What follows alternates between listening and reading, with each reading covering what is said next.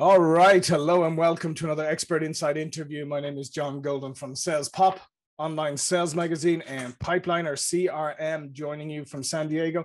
And today I'm delighted to be able to welcome back Dr. Justin James Kennedy, who is in Germany at the moment. How are you doing? Locked down with lots of beers that you can't drink. Ah, yes, indeed.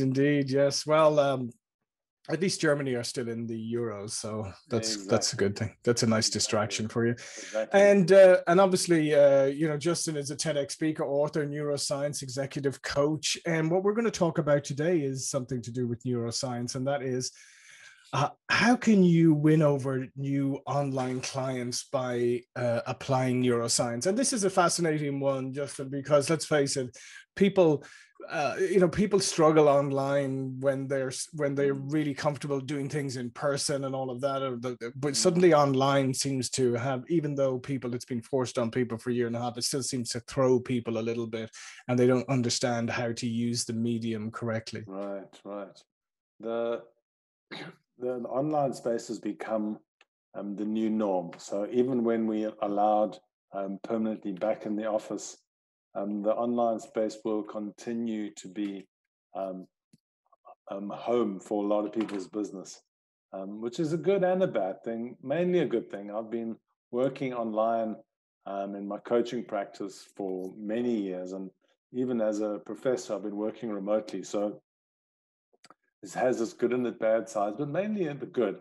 And a friend of mine said, can you show me how you've applied your academic research in neuroscience into your sales process, and how do you win over new clients online? I said, you've been doing for so many years. What do you do? What can I do? So out of that conversation, John, was born a pilot study with a bunch of coaches from Marshall Goldsmith community. Marshall, who lives just over the hills from me here. Over the hill. I hope he has you for tea later. He's a very good chap. And anyway, and out of that, we did a study with stakeholder-centered Marshall Goldsmith coaches. They loved it. And out of that was born the Brain Hack Project, which shows coaches and consultants how to win over new clients through the lens of applied neuroscience. So what then happens is there's a couple of modules that we put together to take people through that process. So that is what the Brain Hack Project is. Helps you hack the client's brain so that you know what they need, you know what they want, and you get to do it in the way that you would normally on a normal conversation, but using the online platform to get the same rapport and the same buy-in to your work. So that is the overview, John. I don't know if that makes sense. Yeah, no, totally. So how do you go about, so if you're going to start or if you're going to make a change for how you interact with people online, what are some of the places to start? Okay, so the first part is to start with the unconscious awareness of the client. So the first thing to do is to make sure that you are attractive to the client. Not that you need to be physically attractive, but in the way that is attractive, by smiling, by using your hands, by nodding as you're doing so elegantly, and laughing at all my bad jokes. Yes. That's what you want to do. You want to get that rapport going, and by understanding the application of neuroscience, you help influence the decision making because people feel that rapport. So on the platform that people go through, we show the latest research from neuroscience and show the practical tools that enhance the learning and also the motivation to learn. So that is the kind of the sales pitch of the course, but it really shows you how to understand the physiology of the brain and how that influences choice. And there's three people in the process. If you want me to describe them, yeah, please do. In the brain. Okay, so what I call it in the process, I call it Amy, Charlie, and Peter, which present three parts of the brain. So Amy represents the amygdala, which some and most people know. It's associated with emotional response, usually unconscious reflex. emotional reflex, which happens to everybody when you see a Yep. baby or when you see a toddler cycling in the road and you have to slam on brakes. Everybody has this emotional reflex. And when you notice that reflex, you become consciously aware. But before you become consciously aware, this unconscious emotion pops. And what the brain, the aiminess in you, it translates that message over to Charlie, which is the cerebellum. And Charlie looks at this informational data and says, how is this familiar to habits or patterns that I've seen in the past? Where do I put this in the jumble sale of my brain? And what happens after Charlie has said, okay, this is where the Lego goes, only then does prefrontal Peter jump into the mix. Okay, I now get it. I'm now conscious. I now understand the emotion and I see where to put this in the picture. So Peter is always the last at the party. Consciousness is always an afterthought. And in that process, John, it's about helping people be influenced by what they want versus what they need. If that is a good understanding, if that's a good way of describing it, I don't know if that helps. Absolutely. No, it helps a lot. So I mean, part of it, obviously, you have to prepare your mindset before you go online. Yeah, sure. You got to show up. You can't just wander out the shower. You know, you got to go to a meeting, and then arriving at the meeting, you need to have become familiar with what the person is about. I mean, look at their profile, look at their work, look at their LinkedIn. So what is so when you're in, you've got these three parts working and all that. I mean, how do you actually like focus so you use your brain in the correct way, if you like? So the neuro-linguistics, not the NLP, which many people would refer to it, it's the neuroscience of language, shows that there's three things you need to do linguistically to appear attractive to the audio sense. And that is by preparing, presenting, and persuading the influence in line with the needs versus the wants. So it gets a little bit technical, and we'll get through it in the course a bit more. But in the first part, you need to prepare. You need to show up in a way that is showing the person that you're interested. So you can never underestimate that. Well, I think because there's often the temptation. I mean, if you were going to physically meet somebody, you're prepared, you're there on time, you're all of that stuff, and blah blah blah. Right. But when it comes to online, people are like, oh, last second, oh yeah, got a meeting with such and such, and then you're scrambling, and it's not the same mental preparation. It is easy not to prepare when you've got kids screaming in the other room, or when you're meeting online. It's easy not to prepare. I was on a radio blog before this call, and I said to them, I need to end at 1:45 because I need some time to get ready for my next meeting. And they said, where are you going? I said, well, I'm going to a new Zoom room. And they said, oh, okay, well, I don't know what, it could take you 15 minutes to get there. I said to them, I need to get in the zone. I need to get ready. I get ready for John, and I don't know if I can do it right, if I've got enough time to prepare myself. Yeah, but it's a great point, though, isn't it? Like, the people are thinking, oh, well, yeah, it's no problem. You just hop on the other room. You don't have to like prepare anything like that. But it's not. But it's not the case, and I think people have fallen into that trap. So if you turn up properly, you show up properly, you do your preparation, you get into the call. What's the next step in really engaging with the other person? The next part is asking intelligent and relevant questions so that you can filter out their wants and their needs. So people want one thing, but they need another. People want to have ice cream, but they need to stop being hungry. So maybe ice cream is not a good example, but you get the metaphor. Yeah. Yeah, because ice cream is a good meal at the end of the day. Yeah, you don't even need to be hungry for ice cream. You can just you can have ice cream whenever. Yeah. So in saying that, you need to spend the time listening to the person so that you can clean up the distinction. And by doing that, people buy into what you are saying because it really shows up that you're listening. Mm-hmm. And as a result, it makes the engaging on what you have to sell and what you want them to buy attractive, because you're not selling, you're just meeting their needs.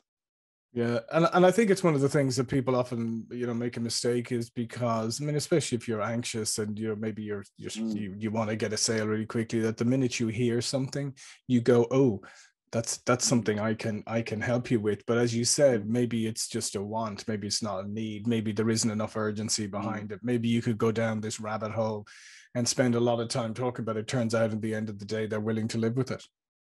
Exactly.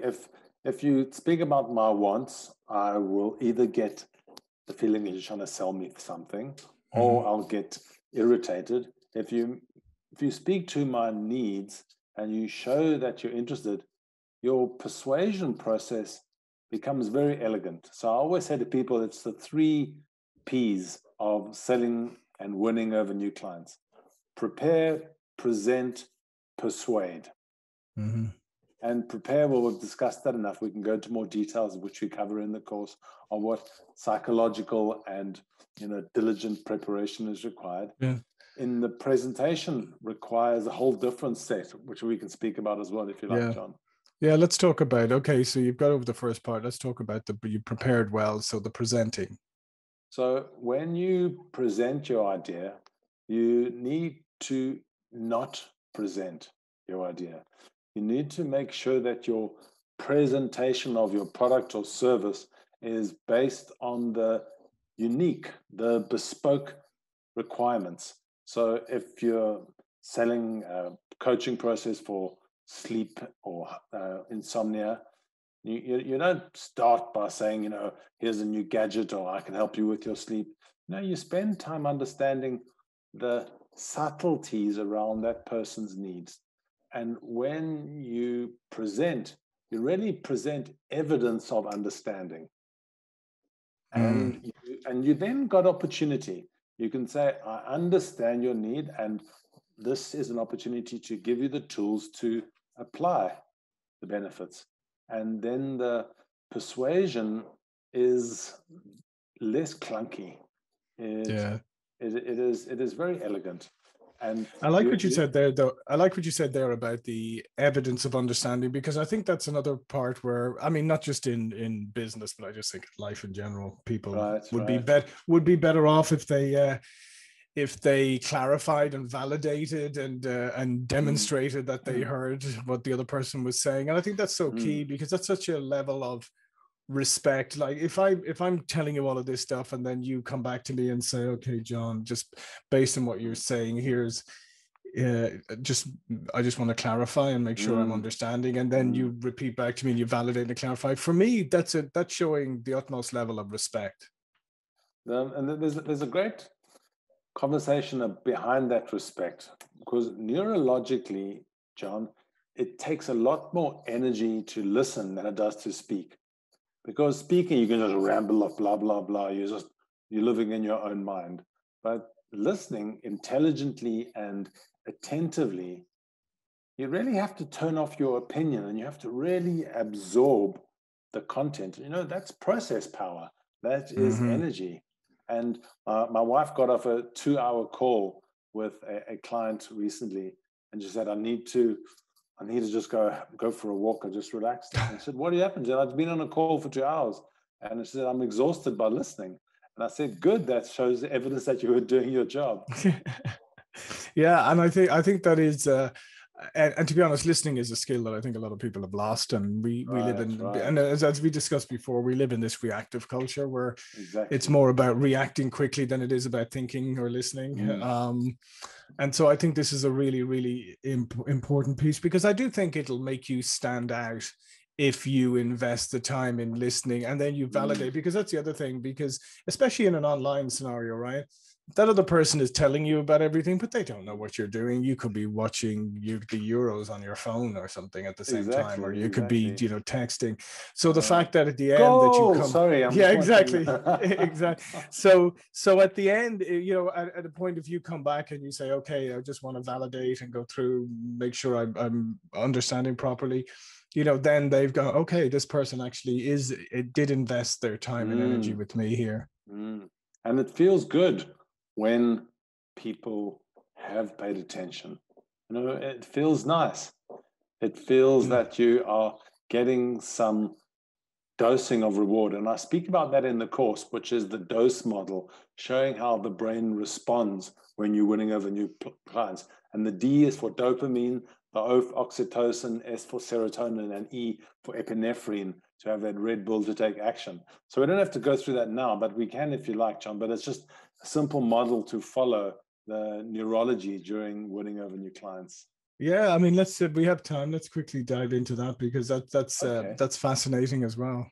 Okay, well, the dose model shows you the neurological journey that works to get a person to take action. So how you can influence their neurology and you can motivate them to make a decision. So the first part of the dose model is the D, and dopamine is the neurotransmitter of reward or benefit or seeing opportunity. So if you see a $100 note lying on the pavement, you think, oh, okay, I'll pick this up. This is an opportunity. There's going to be a reward by bending over. So if you build that into the initial part of the conversation, you then get people interested. You then give the perception of something that they're going to get benefit out of this time. And if you load that with oxytocin, which is the hormone of connection and rapport, you then get a person to kind of feel you're on their side. They kind of feel that you are here with them. You're not here to make them buy something or make them listen to your jibber jabber, but you're on the same side. You're not trying to beat them or convince them. And when the dopamine and the oxytocin are felt in the client when you're winning them over, you then get a flood of serotonin. And the serotonin shows the brain that this is a safe space. This place is going to offer me benefit and reward. This has generated enough rapport to make me feel that this guy is a good guy or girl or whatever. And when that happens, you then get an epinephrine flood. You get what I call the Red Bull effect. And the person says, okay, let's take action. Let's do this together. Let's, I don't know, whatever the opportunity might present. So when you have built those three, they then feel listened to, they feel understood, and they feel motivated to proceed. Excellent. I mean, it's so fascinating, because I mean, people, I think people often approach these things at a very superficial or level, and just thinking, okay, if I say the right thing and it resonates with you, then we can move on. But as you pointed out here, there are neurological steps that the person is going through. So being aware of those is obviously going to put you in a stronger position. And then there's a whole bunch of tools we can speak through. And maybe that's for another time. But there's a whole battery of tools that take you step by step with some flexibility, because nothing is as rigid as a digital process. But so that gives you this process to follow, so that you feel elegant in the process. Yeah, and I think that's the key word there, Justin, is the elegance, because there are so many inelegant, I think, to put it politely, approaches.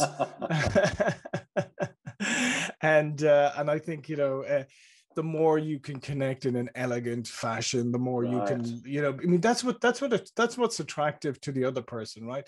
If you call me up and we're on a sales call or whatever, I want you to be an expert. I want you to be sophisticated. I want you to be elegant. I want you to be all these things. I don't want you to be that person I'm trying to avoid.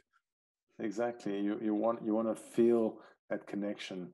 You want to feel motivated to do something. You're wasting your time unless there's some benefit, and that's the opportunity to show elegance and how you can win them over by not trying to win them over, but helping to meet their needs.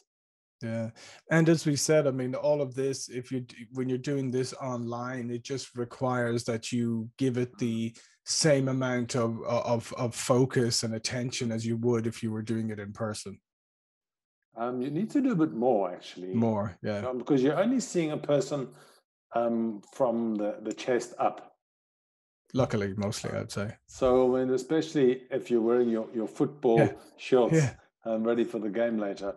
But there is a lot to be said about what you need to do. So the first thing is you need to sit up with your head close to the top so the person can see you. The second is to use your hands so that they feel that you are engaging with them.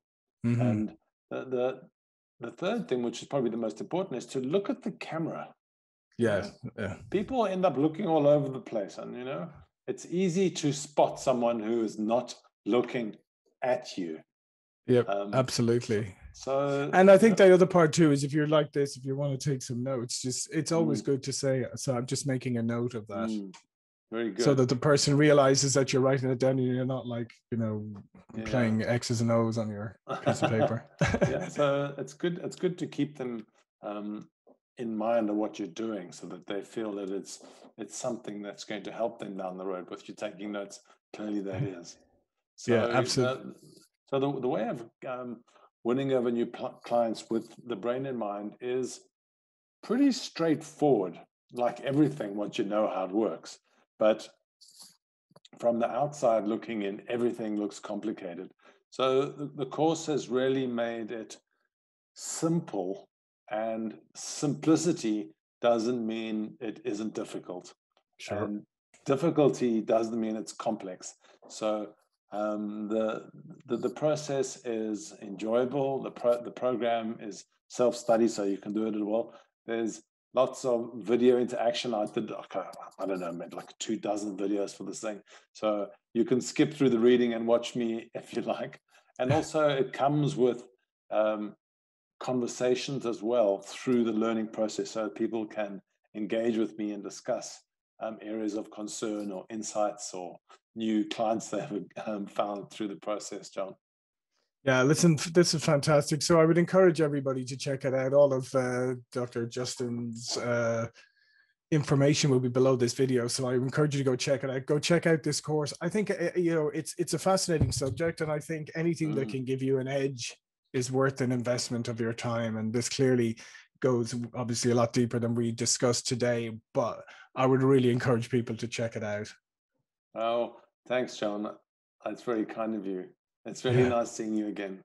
Yeah, you too. And I'll see all of you again for another interview really soon. Thanks, Justin. Okay, thanks, John.